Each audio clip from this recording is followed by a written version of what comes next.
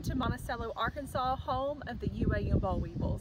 I am Whitney Gill-Savage, your Mrs. Arkansas International 2024.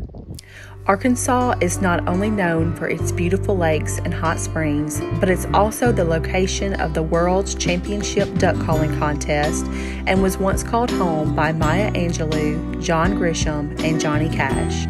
The city of Monticello is an active town for people seeking progress, but in the relaxed comfort and charm of a small town located in the heart of southeastern Arkansas. We are known for our southern culture and gracious hospitality. When my husband James and I got married, our union created a blended family consisting of 4 kids, 2 daughter-in-laws, and even 3 grandkids. We love being outdoors, traveling, hunting, and I've been working really hard to finally grow a plant in my flower bed that's not a weed. I am a full-time paralegal and member of NALA, as well as a soccer and softball mom.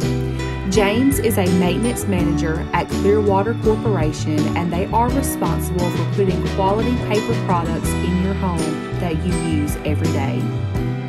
I am also a part of the 1 in 3 women that have experienced domestic violence. In fact, I am the 3rd generation of women in my family that has been affected by abuse at home. But I am determined to not only stop this cycle, but also let every victim know where they can turn to for help. There are 30 domestic violence shelters in the state of Arkansas that provide emergency shelter, food, clothing, and legal services.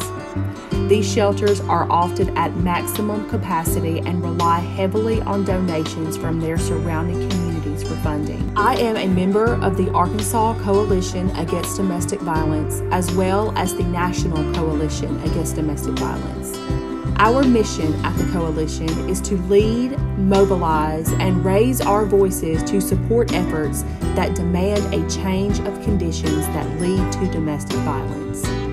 We are dedicated to supporting survivors and holding offenders accountable. Taking steps to leave an abusive relationship requires immense strength and resilience. However, leaving is only the beginning. When you are fleeing a dangerous situation with your children and the clothes on your back, it's imperative to know where you can turn to for resources and help. I firmly believe there is strength in numbers, and I will continue to use the Mrs. Arkansas International title as a beacon of hope and support for not only Arkansans, but for victims all across the nation. Together, we can end domestic violence and turn victims into survivors.